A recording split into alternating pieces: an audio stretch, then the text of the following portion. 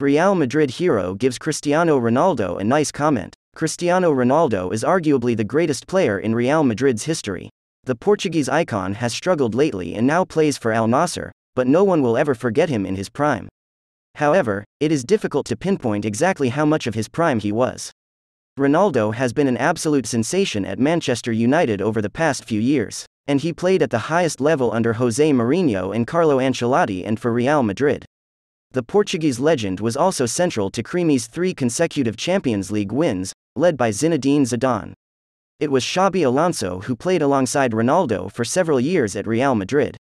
Signed for around £30 million from Liverpool in 2009, the arrival of the Spaniard did not go unnoticed. But he certainly left his mark on the Santiago Bernabéu. It's clear that Alonso enjoyed playing alongside Ronaldo. He is now manager of Bayer Leverkusen and told the Voice of the Coaches.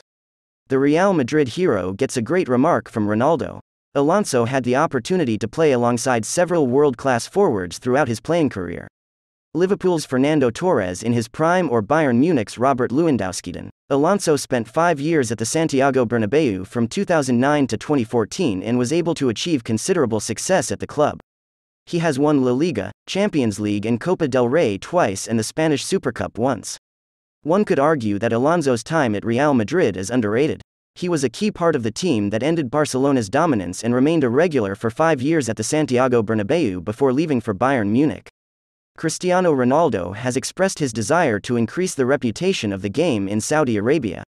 When he signed with Al Nassr and was determined to make a difference in the women's game. When Cristiano Ronaldo signed for Al Nassr, he revealed his desire to raise awareness of the game in Saudi Arabia and was determined to do his part to help women's football. He achieved it all in Europe with stays in Manchester, Madrid and Turin. Ronaldo has talked about raising awareness of women's football, and he continues to talk about the qualities of women's football on social media where he has millions of followers.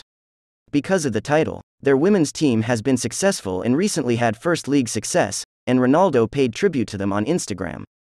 Congratulations to the @Al Nassr_FC women's team on winning their first ever league title.